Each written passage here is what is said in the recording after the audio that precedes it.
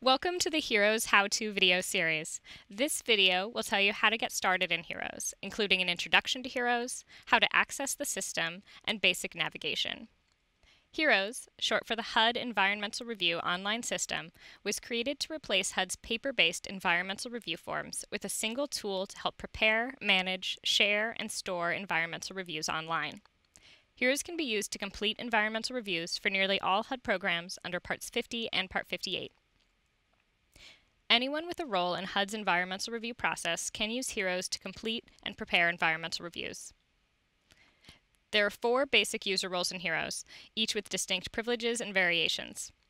Responsible entity users can create and edit Part 58 reviews. They can also use HEROS to complete and submit Form 701515 requests for release of funds and certification. Any employee of a unit of general local, state, or tribal government can get access as a responsible entity user. HUD users may create and edit Part 50 reviews. Depending on privileges, they may also be able to view Part 58 reviews and prepare and sign Form 701516, Authority to Use Grant Funds. Partner users assist HUD or responsible entities with Part 50 or Part 58 reviews. Partner users may include public housing authorities, nonprofit organizations, or other organizations that receive HUD funding, as well as consultants or contractors who have been hired to assist with environmental reviews.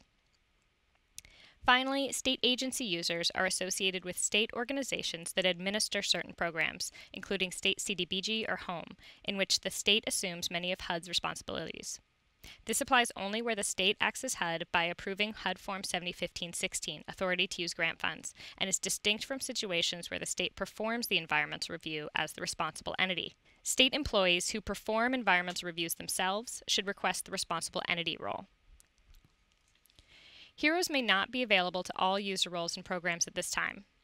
Refer to the HEROS page on the HUD Exchange for information on the different user roles and privileges, availability of HEROS to different programs, and how to request HEROS access.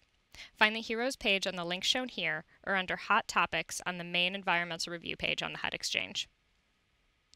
HUD staff inputs each HEROS user's profile individually to establish their user roles and privileges. When you request HEROS access, HUD staff will set up your user profile. When you're ready to log in, you'll receive an email with information on how to log into HEROS and the latest information on trainings and resources. We recommend accessing HEROS in Google Chrome or Internet Explorer. Users have reported problems when using Firefox. The first thing you'll see when you log into HEROS is the My Environmental Reviews dashboard. This screen is the central file with all the reviews that you can edit or view in HEROS. Let's walk through all the features on this screen, starting at the top. The blue banner at the top of the screen appears at the top of every screen in HEROS. There are 3 key features in this banner. In the upper right, you can see which HEROS environment you are in.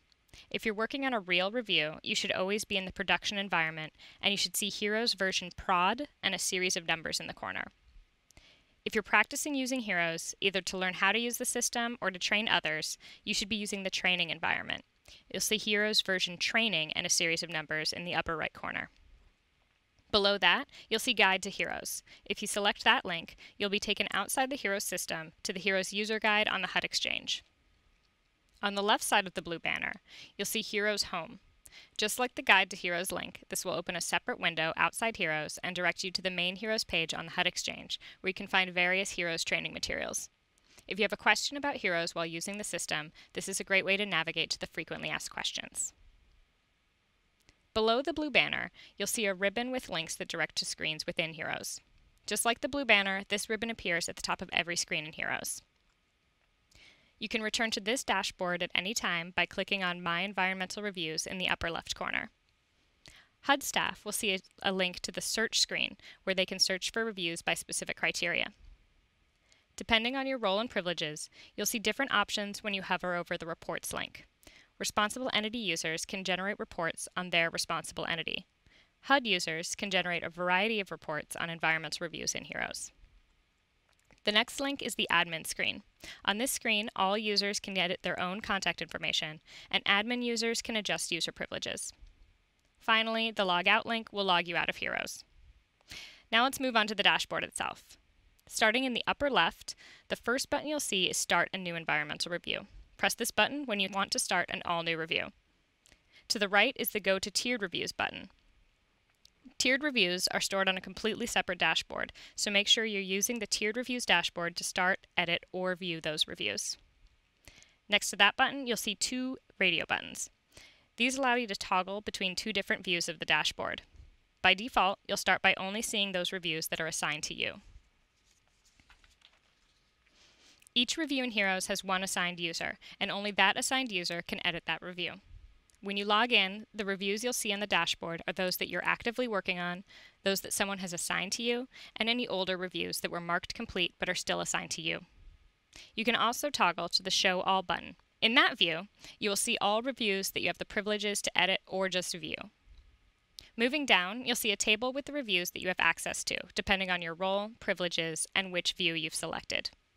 For each of these reviews, you can see each project's name, location, status, level of review, the date it was last updated, the assigned user, the system-generated environmental review identification number, and whether it's Part 50 or Part 58. You can also use the arrows to sort and the text boxes to filter on any of these fields. There are two other columns to mention in this chart. Generate ERR allows you to generate a Word document version of the environmental review record. This option is available only after a review has been marked complete or complete conditioned on mitigation. For reviews that are still in progress, the next column allows you to cancel the review or reopen canceled reviews. If you cancel a review, you'll be asked whether you're canceling the review for environmental reasons. If something in the course of the environmental review caused you to cancel the project, for example, if it was found to be in a floodway or other unacceptable site, select Yes. Select No if the review is being canceled for other reasons, such as financial or scheduling problems. To view or edit a review from the dashboard, select the radio button in the far left column, then select one of the buttons at the bottom of the screen. You may need to scroll to the bottom of the screen to find these buttons. If you need to make changes to a review, make sure you select Edit. Select View if you only want to look over a review, but you don't plan to make any changes, including signing off on it. For more on the Assign, View Assignment History, and View or Edit 7015-16 buttons, please watch the how-to videos on those topics. That's it for the dashboard. Now we're going to go through some of the navigation you'll be using to prepare an environmental review in HEROS. Once you get started in HEROS, you'll see a combination of yes, no, multiple choice, short answer, and long answer questions. Make sure you read all questions carefully to make sure you're responding accurately. If you're not sure how to answer a question, look for a blue box with a small I. Those are called text tips, and they offer more information on certain prompts and questions.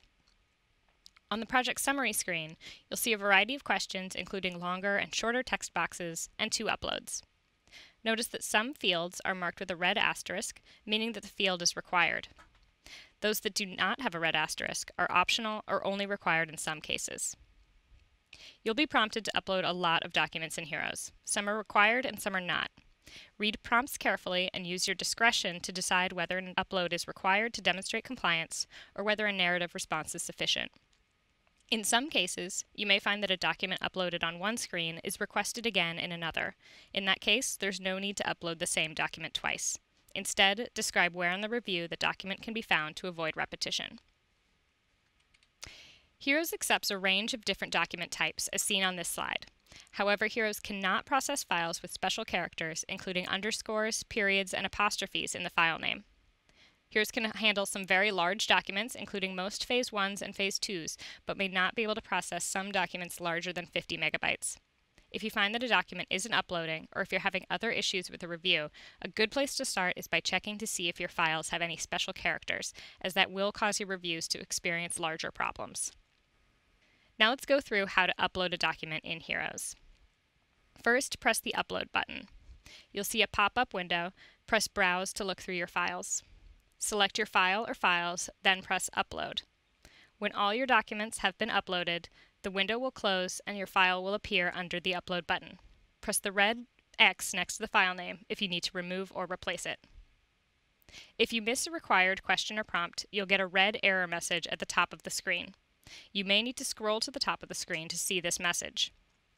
Read these messages carefully to make sure you've completed all required fields. Note that here, the error message is at the top of the screen, but the missing response is at the bottom of the screen, and the question I need to answer is also highlighted in red.